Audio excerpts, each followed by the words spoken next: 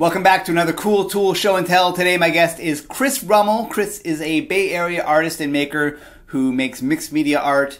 One of his specialties are these little miniature architectural pieces that I saw on Instagram a few months back and blew me away. I thought it'd be great to have Chris on the show to talk with him about some of the tools he's using to make his art. Chris, thanks for joining me today. Thanks so much. All right, what'd you bring to show us?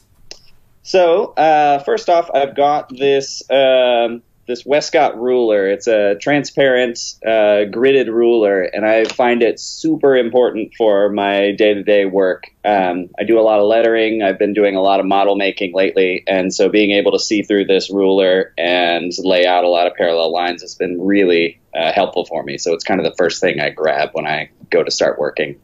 All right, and I see it's the Wescott 18-inch 8th beveled ruler. Is that the one we're talking about? That's the right, yeah, B85. All right. And so when we're talking about the bevel on the ruler, what does that refer to? Is that the edge kind of bevels out? Yeah, so it's got a beveled edge on it. Ideally, I think that's so the ink doesn't wick through if you're drawing a line on it. And honestly, that's like secondary to my whole use with this thing. It's mainly the transparency of it that has worked really well for me so far. All right, and so that's like if you're drawing a line and then maybe you want to have another line parallel to it, you can kind of register up to the line you just drew. Is that kind of the advantage? Yeah. Yeah, correct. Yeah. So I do, especially with lettering, you've got a baseline and a cap line. And so being able to lay down that first line and then without doing the, like measure up 3 inches, make a notch, measure up farther down and then draw that line, you're able to just move your ruler right on top of it. So it's super useful.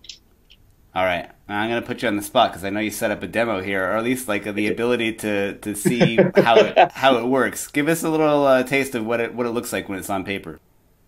So a lot of what I'm talking about there, ordinarily I probably wouldn't be working with a Sharpie, probably something a finer point. But yeah, if I'm working my way through, I've got my top line here, and then through this ruler, I'm able to index it onto the lines inside of there. So I've got the ability to crank across this whole sheet and do out. So a lot of times, like if I'm doing model stuff, it's one of those where repetitive tasks of, cutting a bunch of strips or marking off brickwork or something like that, I'm able to go through there.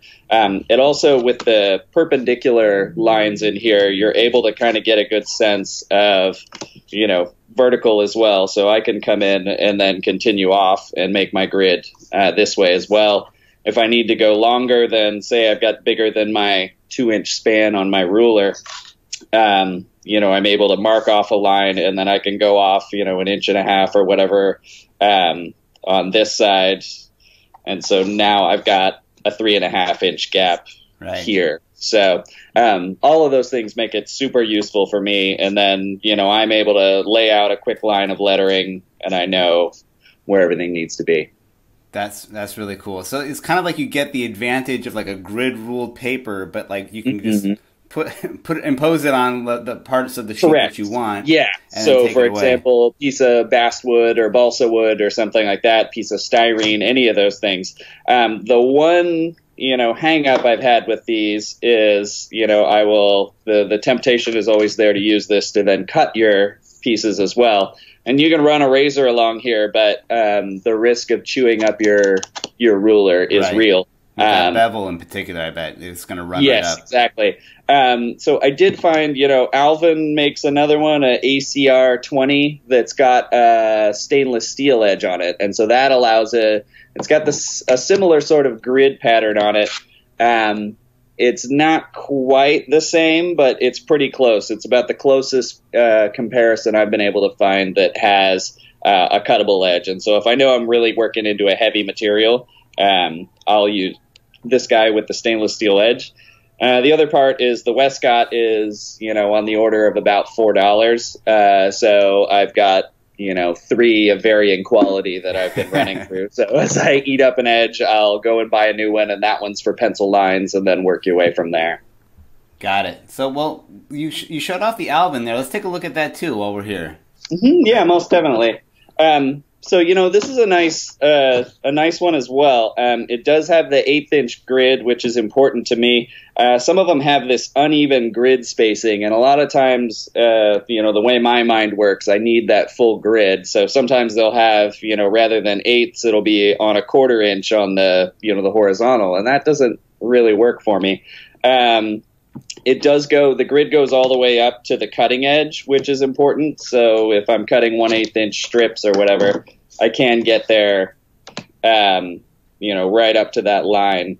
And then it's got these little non-skid strips on here. And so it keeps it nice and firm. And then it does have the bevel edge in the same way on the other side. So, you can do your inking or whatever as well. Yeah, that almost seems like a great one to have expressly for cutting because of the non-skid strips there, so that it doesn't slip away while you're cutting down, and also that steel reinforcement on that edge. I feel like I don't do a lot of drawing or I don't think personally I would have a lot of use for the gridded ruler aspect of it, but the idea of the non-slip steel reinforced cutting ruler seems like something I could really put to use here. Yeah, most definitely. All right, Chris. Hey, thanks a lot for walking us through the rulers. I'll have links to all of your information down here in the description, and definitely check out Chris's Instagram feed because the models he makes and all the mixed media art is incredible, and it's what caught my eye to get him on the show here. So, Chris, thanks for talking to me, and let's talk again soon. Thanks so much, Donald.